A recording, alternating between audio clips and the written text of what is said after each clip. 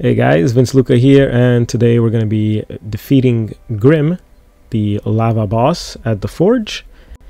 So what you want to do first is examine him, and this is going to tell you if he has the condition which is superheated.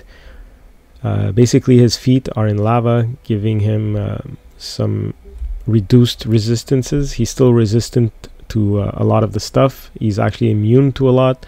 But bludgeoning damage works really well on him. Everything else like necrotic, fire, lightning, he's immune to that, so don't use any of that.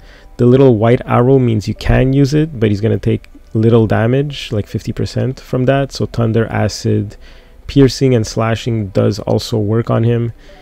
He's just not going to take that much damage from that. Bludgeoning is the one that really hurts him a lot. If you don't have bludgeoning, you could use maybe cold as well, and force. I believe you can use force. Force actually works from a spiritual weapon. So if you have a character like Shadowheart who can summon spiritual weapons, this can be good. So at the beginning of the fight you should summon the spiritual maul, which does bludgeoning damage, which is very useful against Grym. So summon that, and a good spot would be right in front of him, so that in case he walks away you might get an opportunity attack. And basically what you want to do from here is try to get into position or walk closer to Grym, so that you want to keep him in lava, his feet in lava. So try to not make him move around, and if he does move, then he's going to take opportunity attack damage, which is also useful. You could use lightning damage. So in this case, I'm going to try lightning damage. It only did 10 damage there, but it's a start. You're going to have to chip away at this boss.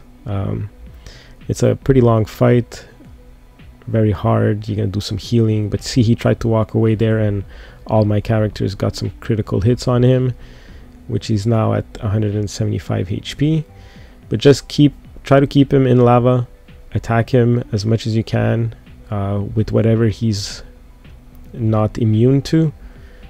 And during the fight, the lava will go away. He might do like a quake stomp.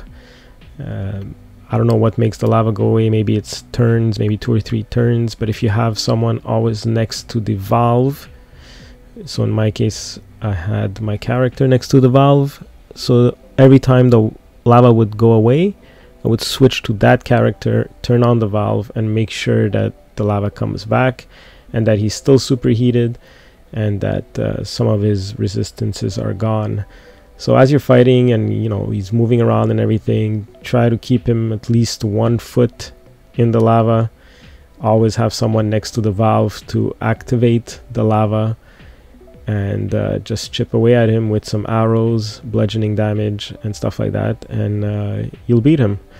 As you can see there, I almost lost my entire party. I wasn't doing a lot of healing, so heal as you go and you should be fine. Hope this video helped, and if it did, make sure to like and subscribe, hit the notification bell to get more videos like this, and I'll see you next time.